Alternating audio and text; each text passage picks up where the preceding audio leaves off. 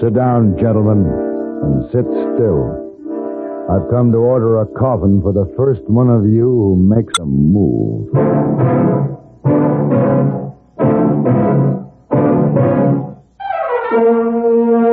Have Gun Will Travel. Starring Mr. John Dehner as Paladin.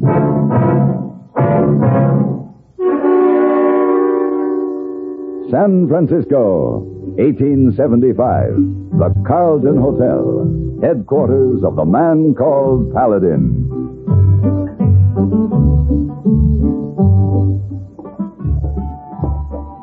Good evening, Mr. Paladin. Evening. Oh, here the paper, Mr. Paladin. Oh, thanks, hey boy.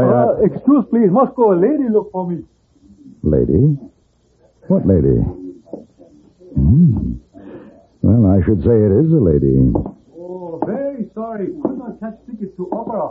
All sold up. Oh, I had so hoped to see tonight's performance. And you still can. Oh? I couldn't help overhearing your difficulty. I have an opera box if you would care to be my guest. Oh, thank you. But we could not presume on your courtesy. We? My husband and I, Senor... Paladin. Oh.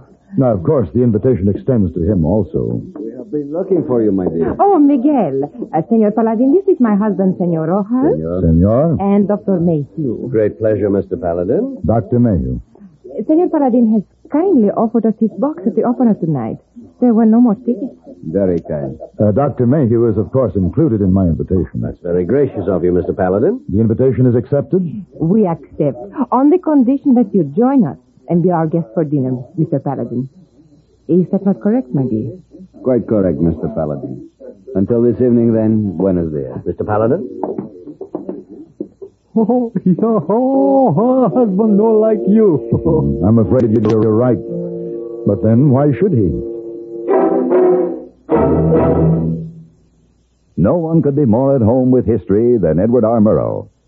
For more than 20 years now, he's focused his attention on world affairs, broadened his viewpoint with travel, and sharpened his perspective by meeting and getting to know many of the leading statesmen of our time.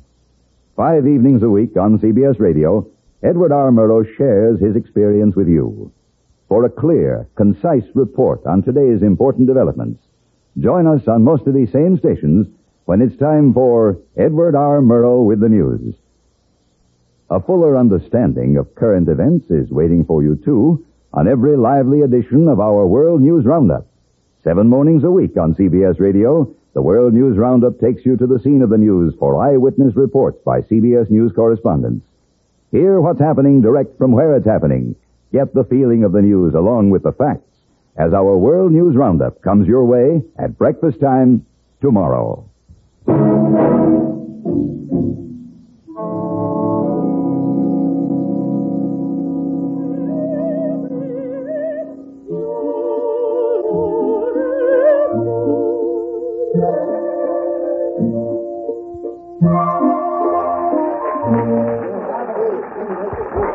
Doctor.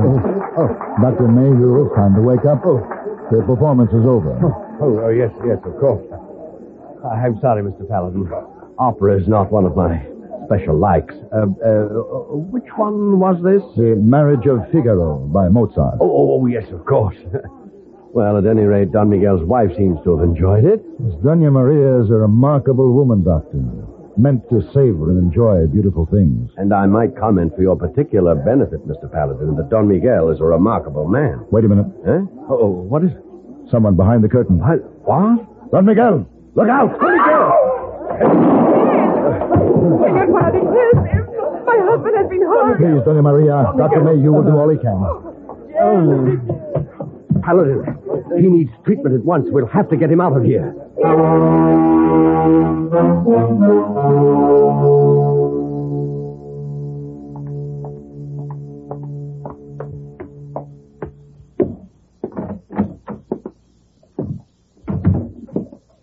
Oh, it is you, Senor Paladin. Yes, any news?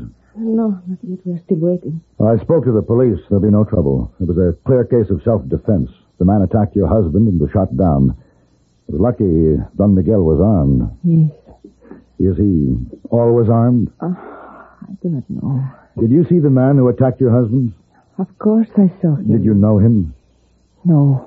The man looked very surprised at the way things turned out. It doesn't, Doctor, make you hurry. Doña Maria, has Don Miguel ever been attacked like this before? No. Yes, he has. There is no need to lie about it. It's an insane blood feud that has cost many lives already. This was bound to happen. They failed tonight. They will not fail another time. Blood feud? Perhaps I can help? It is not a tragic opera, senor. In this case, death is very Doctor, how is he? He's resting quietly. You may go to him now, Doña Maria. Doña Maria, Yes. Give him my card. This is not time for fun. Have gone will travel. Give it to him, please. See, I will.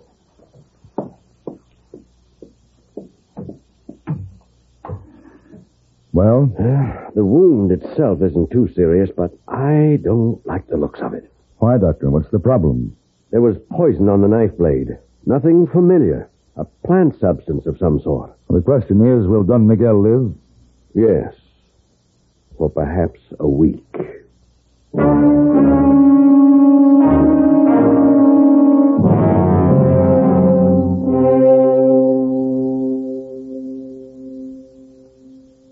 Dr. Mayhew has told me I'm dying. That is why I sent for you, after I read your card. My wife has told you of a vendetta. Yes. Yes, she did. What do you want? Revenge? No. My task for you is much more personal. I want you to escort my body safely to my home in San Tomasino and deliver it there to my wife. Doña Maria, isn't she here in San Francisco? I sent her home this morning. I wish to die unobserved. Someone once commented you were a remarkable man. Do not misconstrue my sentimentality. The vendetta against our family includes a threat of mutilation of the body, in which case the bestiality is complete. I would prefer that it did not happen to my body. Will you take the job? All right. $1,000 and expenses. We have a bargain. Good. You'll be paid by Maria upon safe delivery of my body in San Tomasino. Thank you, Senor Paladin.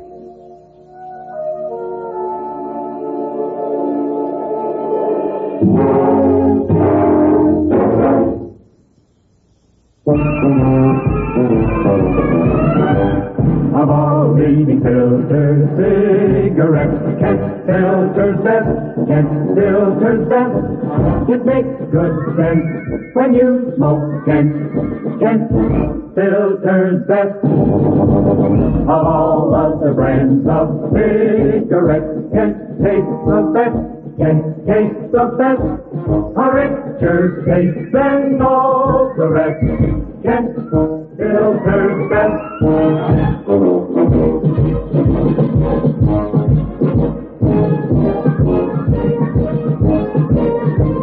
It makes good sense when you smoke Kent.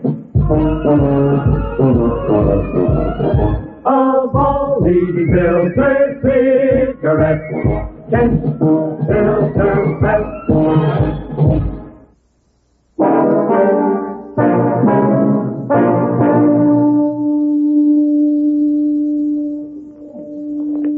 Oh, big robbery in San Francisco. What did you say, hey boy? Big robbery in San Francisco. $230,000. Oh, very careless. You read? No, I was reading something else. Don Miguel Rojas, distinguished visitor from Mexico, died last night of knife wounds suffered last week when he was attacked by an unidentified assailant while attending the opera. Mr. Paladin? Yes? I am Mr. Wilkins. Oh, yes, the mortician. You sent for me. May I be of help to you? You can turn one of your clients over to me, Mr. Wilkins, the late Don Miguel Rojas. Here, this is a letter of authorization. The body is to go into Mexico. You'll need a certificate to cross the border, sir. I have that from Dr. Mayhew. And how do you propose to transport the body? I've hired a stagecoach, Mr. Wilkins. When would you like to start? As soon as possible. Don Miguel will be ready. Good day, sir. Good day. Oh, how long you be gone, Mr. Paladin? Oh, 12 days, 2 weeks at the most. Now, why do you look like that? Hey, dead man. Oh, no good trip carrying dead man.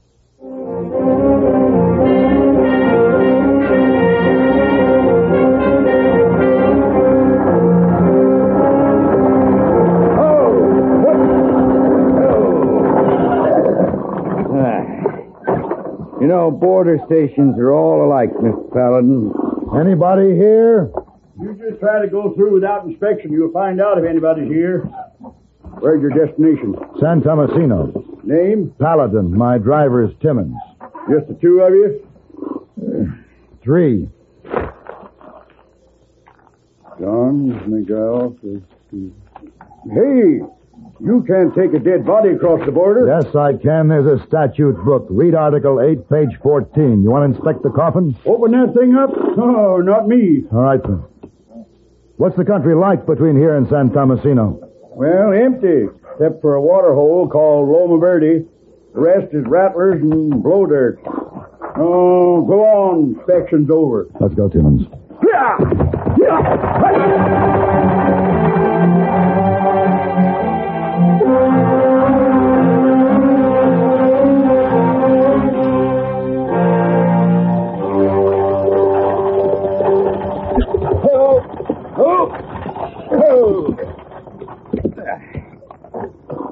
This is the only spot of green we've seen, Mr. Paladin.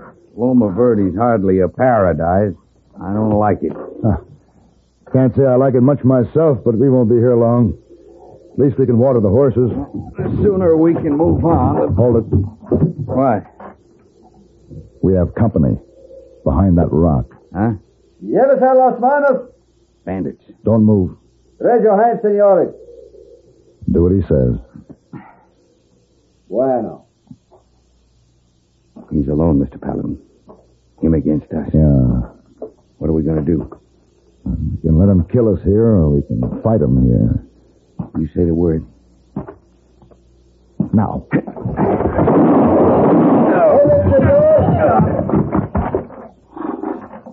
Wise. Very wise after such a foolish thing. Now climb down carefully.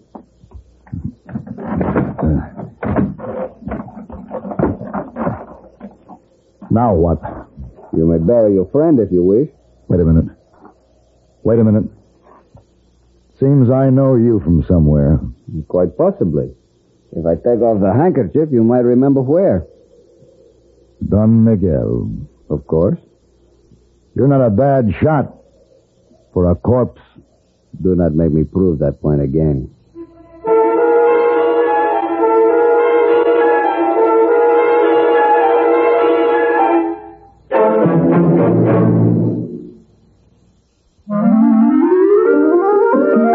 It has a fresh, clean scent of pine.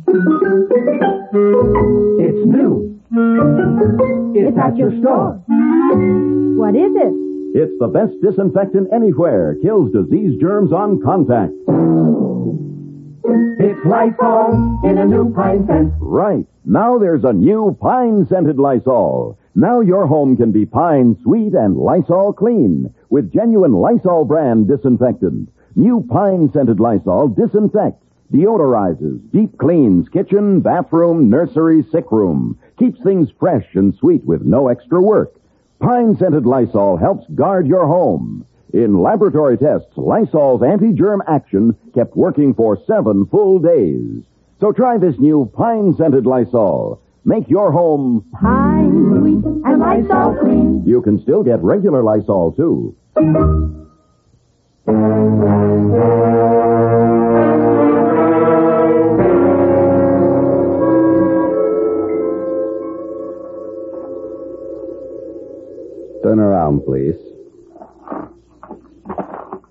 Your gun?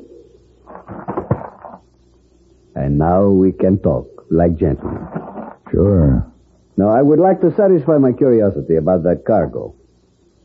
Open up my coffin.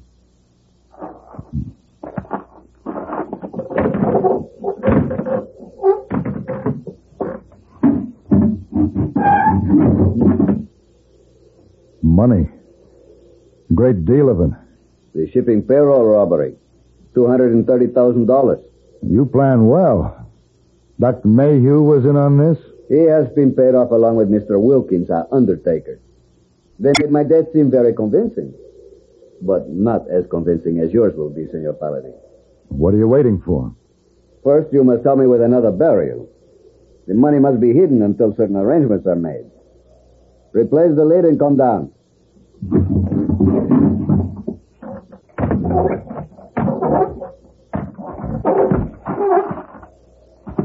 I warn you, any false move will shorten your life and will assure you a much more unpleasant death than you now contemplate.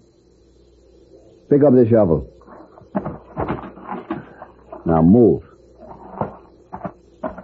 When you staged that attack at the opera, what about the man who was killed? The man was hired to play a part. I changed the ending of his scene.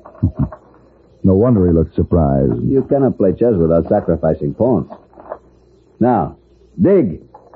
All right. You're in check.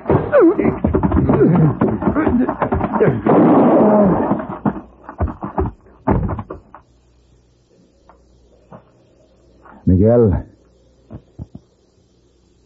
Miguel. Checkmate.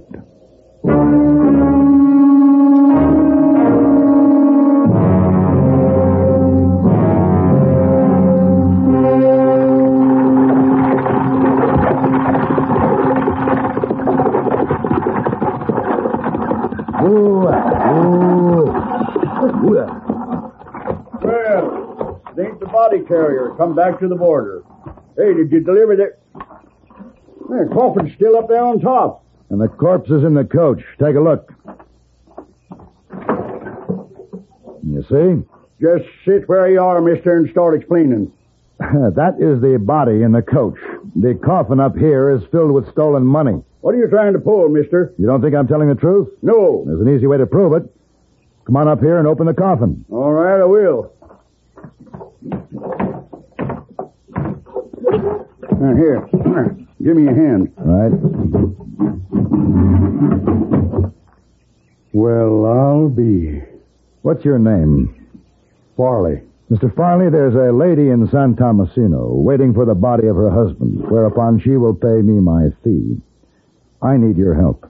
What's this got to do with me? I thought you might want to get credit for the lady's arrest if she's a part of the plan. What about all this money? What do we do with that? The colonel in command of the 3rd Cavalry at Nogales will sign for it and escort it back to San Francisco. All right. We'll turn the money over to him and start back. But how do we know if this lady is guilty or not? Suppose you leave that up to me, Mr. Farley.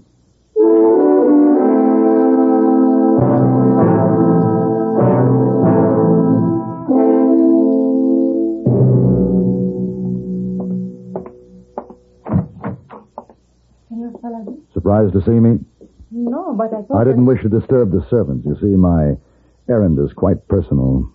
Yes, my husband sent word before he... Would you like us to bring the coffin in this way? Very well. Excuse me. All right, Mr. Farley. I don't like this, Paladin.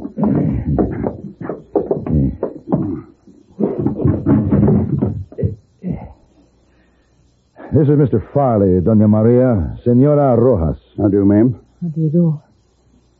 I will get your money, Senor Farley. Don't you think you should make certain that I've fulfilled my part of the bargain? Yes, you are right.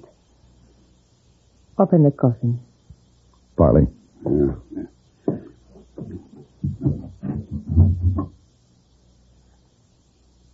That is my husband. I will get your money. What do you think, Farley? Not guilty.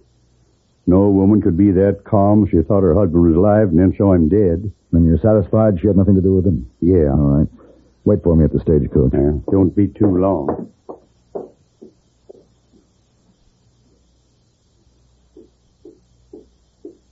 Where is your man, senor? There is a drink for him in the kitchen. You hid your surprise very well. And your grief. I had no grief for Miguel.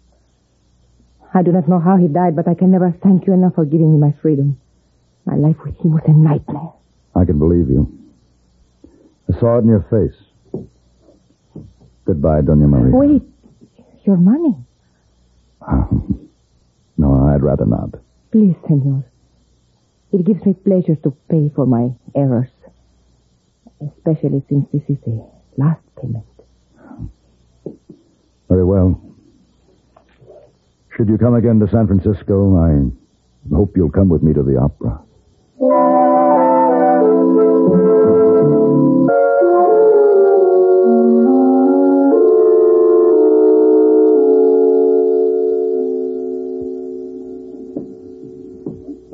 Dr. Mayhew. Oh, I got your message, Mr. Paladin, but I'm afraid I can't give you too much time. I'm a very busy man. All of us are.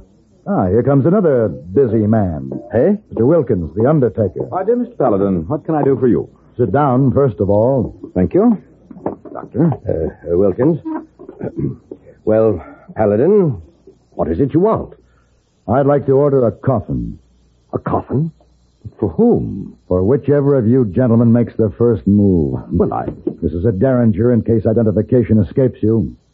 Hey, boy. Mr. Paladin? Get me a policeman. On second thought, get me 2 policemen. 1 apiece.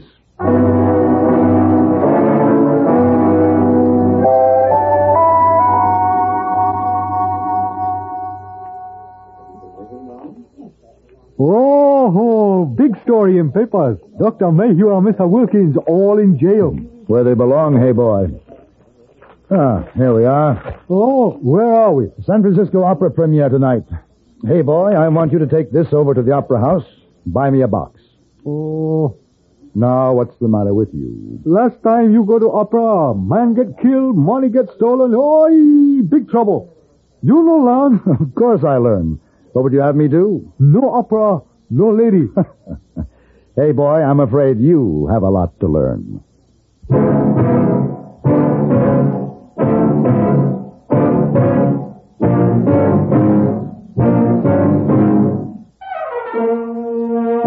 Have Gun, Will Travel. Created by Herb Meadow and Sam Rolfe, is produced and directed by Norman McDonnell, and stars John Dehner as Paladin, with Ben Wright as Hey Boy. Tonight's story was written by Ken Kolb and adapted for radio by John Dawson. Featured in the cast were Lillian Bayeth, Harry Bartell, Joseph Kearns, Howard Culver, Ralph Moody, and Vic Perrin. Hugh Douglas speaking.